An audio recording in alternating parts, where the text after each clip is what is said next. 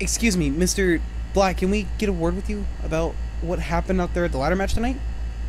Listen, Dutch, I'm in a lot of pain right now after my first ever ladder match. So I don't need you or anyone in my face right now.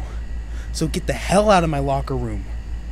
Can I just please get one word, anything out of you on why you and David tried to help each other win the United States Championship tonight in the ladder match? What in the hell are you wanting me to say, Dutch?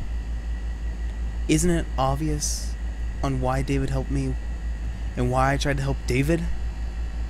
It's because him and I are best friends. Now, I thought I told you to get the hell out of my locker room.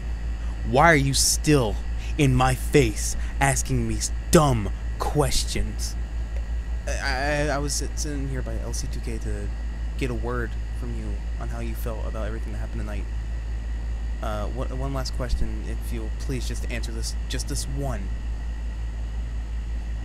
How do you feel about Zach Jones interrupting the ladder match and helping Chase Dunn win on Shattered?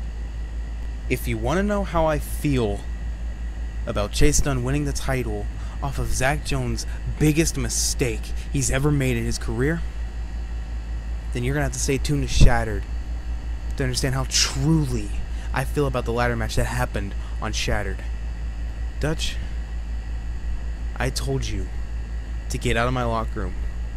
You want a comment? Here's your last one for the night.